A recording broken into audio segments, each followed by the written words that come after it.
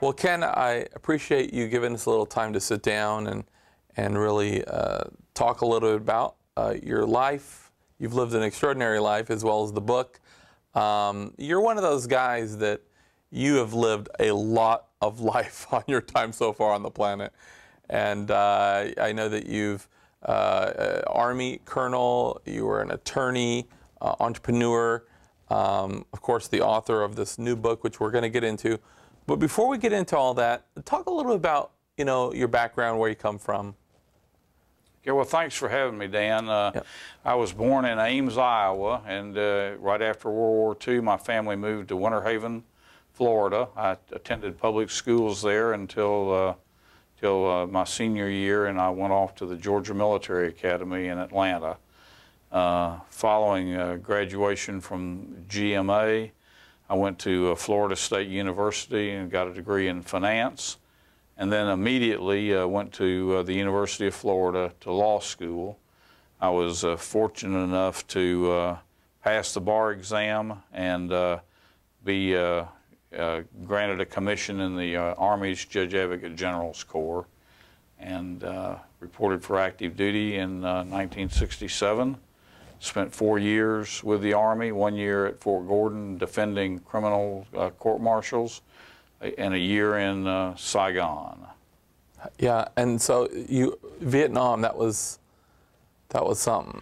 Well, as I jokingly say to people, if everybody's war was like mine, we'd have them all the time, because I lived in a hotel room, went to an office building, ate steak and drank a bottle of wine every evening, and of course, I was one of the fortunate ones, and we should all salute the service of the young men who were actually out being warriors and keeping people like me safe. Sure, all of us really. And I know you also did. You were at the Pentagon, or in the Pentagon, I should say. Well, that's true. When I left Vietnam, I had an opportunity to do what the Army refers to as legal assistance. I did that for a year at the Pentagon, and then moved out to Bailey's Crossroads just outside of D.C. and did criminal appellate defense work for a year. What was it like working in the Pentagon? Is it like the movies where you had the clearance and the...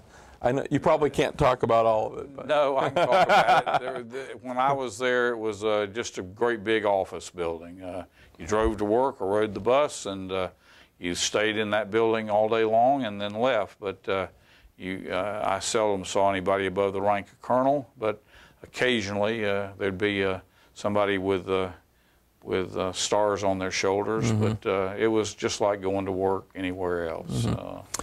And from there you went back home, and I don't know if we're on, what, the fourth career now, but did you start a career with Coca-Cola? Is that what happened next? I had gone home, and I'll never forget my dad waking me up one morning, shaking my shoulder and saying, son, it's time for you to find work. And I was fortunate enough to be employed by the Coca-Cola company in Atlanta.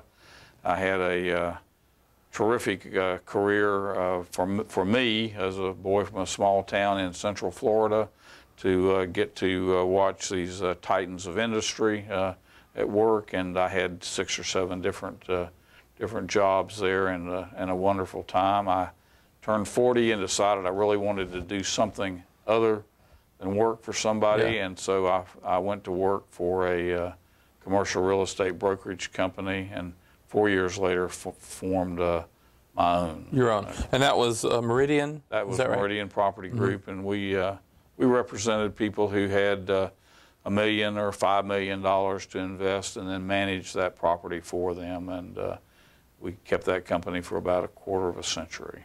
Wow.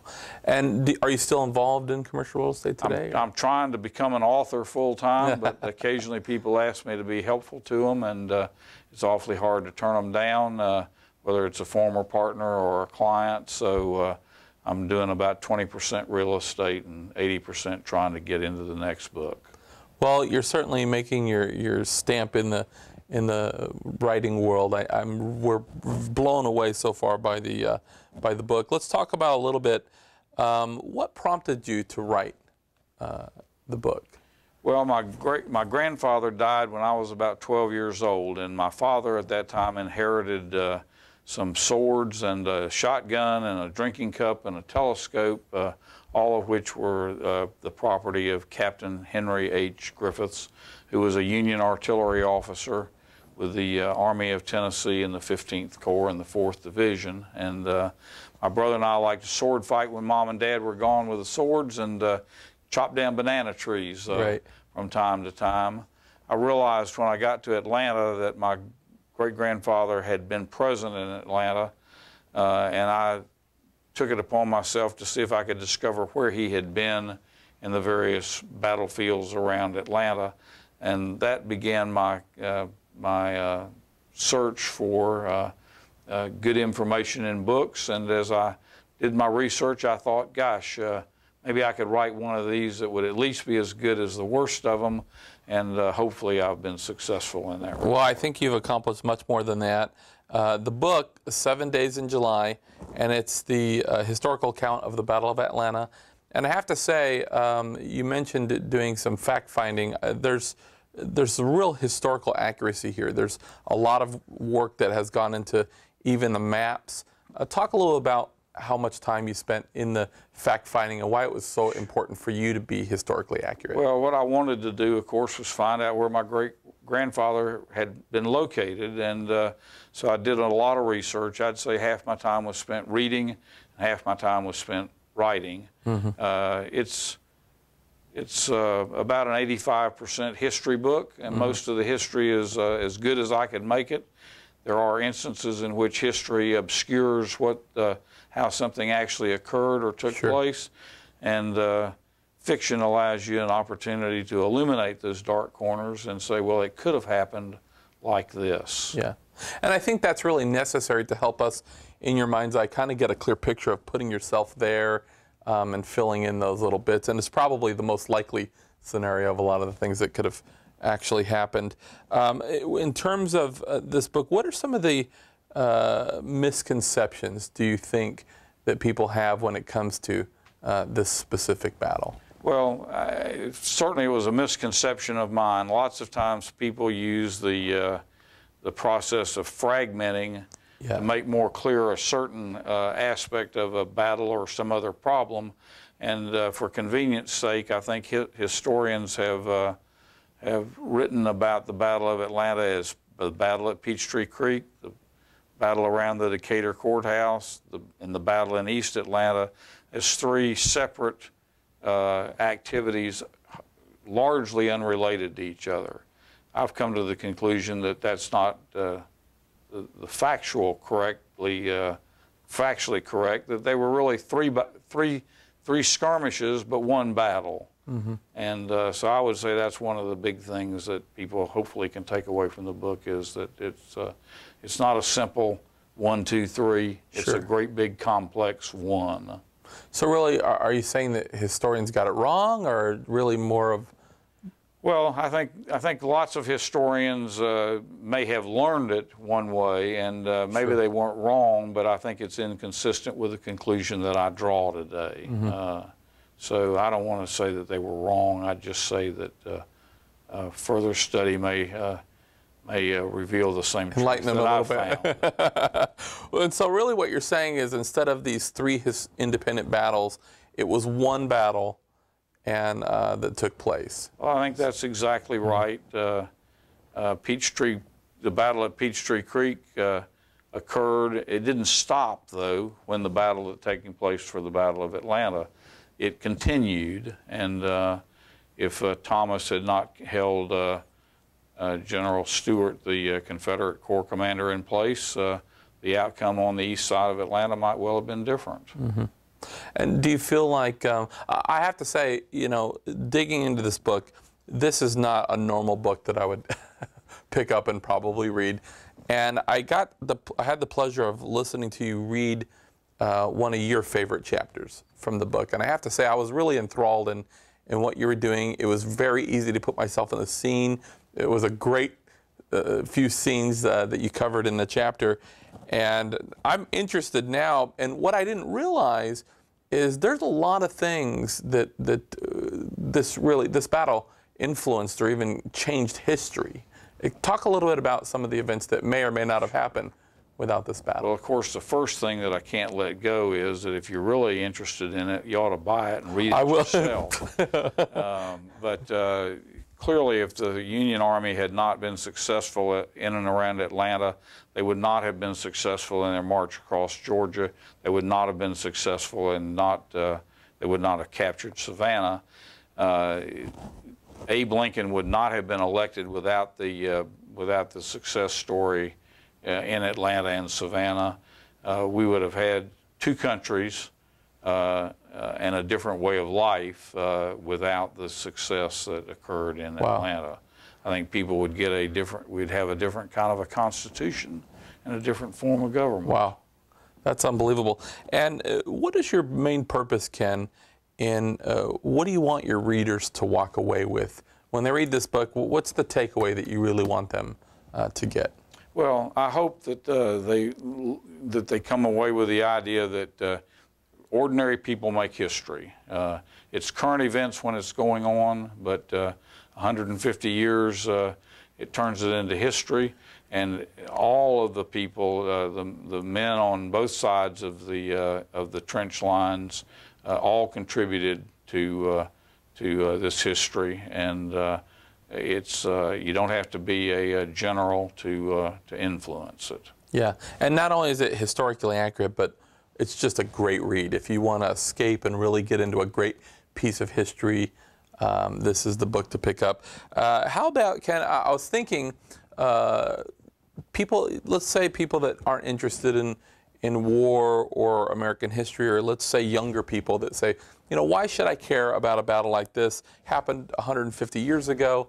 Why would it benefit them to take time to read a book like this? Well, the easy answer is that if you don't know history, you're doomed to repeat it. And usually we don't say that as though you're going to repeat the good parts, you're going to repeat the bad parts. And so I think that an understanding of history, whether it's the Civil War or the Revolutionary War or World War II or whatever the conflict may be, learning what went wrong and resulted in a war maybe allows the young people who are going to lead the country in the future to learn how to better avoid them in the first place. Sure. And, like we mentioned, there's very specific things that we do learn about in school in terms of history, and this book did affect or influence many of those things. So definitely a great read, and I think it behooves anybody to go out and spend the time to get into this. I have to ask, you've done so much in your career so far, or I should say careers so far. What's next? What are you working on? I've got a second book on the way. It's going to be a book about all the historical markers around the city of Atlanta. It's many places you can't stop your car, and if you do read the marker, it doesn't make any sense. So I've tried to organize them and give some context, and hopefully it'll be a super coffee table book that lots of wives will buy for their husbands. Yeah, well, we certainly look forward to that book. We're excited about this. I want to ask you, in the process of writing, I know it's very therapeutic, and certainly especially with a book like this, there's a lot of research that goes into it.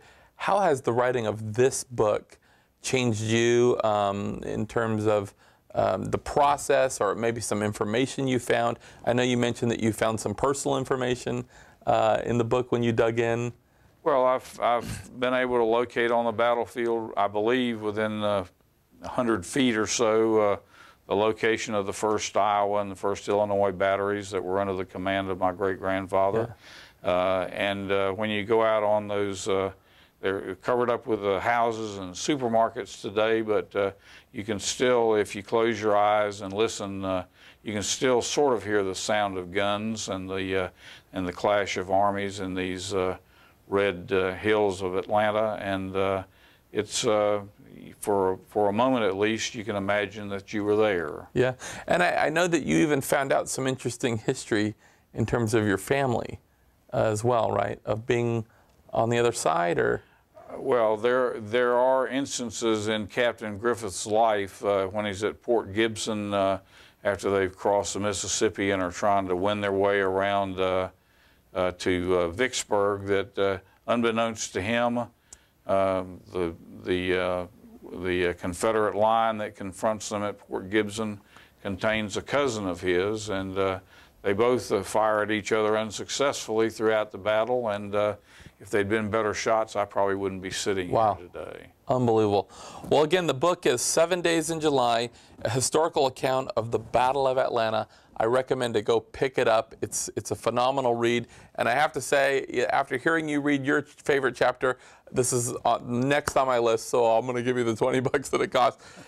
Where can people get it? I know that Amazon.com, you can pick it up. Sure, you can go to Amazon. You can also go to the web page that the publisher is sponsoring for 7 Days in July. Yep. And if you're lucky enough to find me on the street somewhere, you can get a book from me. We'll follow you out of the back of your car. And I know the website is IndigoRiverPublishing.com as well. Go pick it up. You won't regret it. Thank you so much, Ken. We look forward to digging into this, and we look forward to the next one. Keep us posted on your progress. I will. Thank you very much.